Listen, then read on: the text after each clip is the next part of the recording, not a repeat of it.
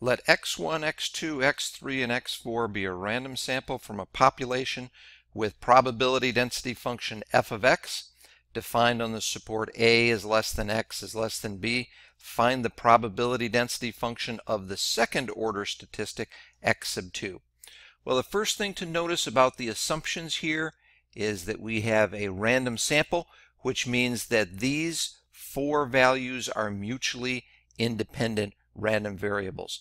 Those random variables are being drawn from a population with probability density function f of x. Well, the fact that it is a probability density function says that these four are continuous random variables, and the support script a is the set of all x values between a and b. Finally, what we want is we want the probability density function of the second order statistic alone. Notice that this is not a particular population, continuous population, but rather it's any population. So the result that is going to be derived here would be fine for the exponential or the normal or the gamma or the uniform. Any of those would be fine for this particular result you're going to see.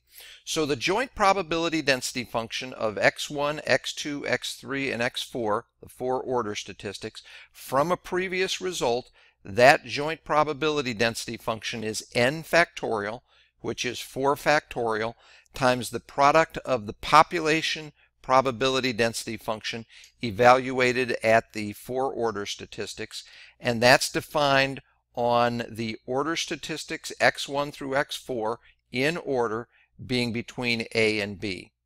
So this time, instead of the joint distribution, what we want is we want the marginal distribution of x2 alone.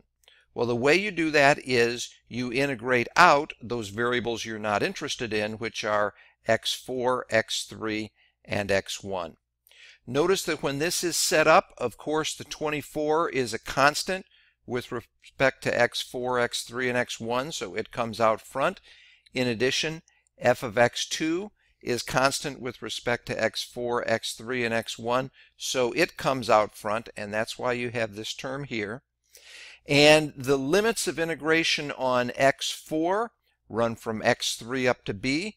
The limits of integration for x3 run from x2 up to b, and the limits of integration for x1 run from a up to x2. Leaving out the details, when you work through the integral, you wind up with this expression right here defined between a and b, and that will be generalized on the next slide.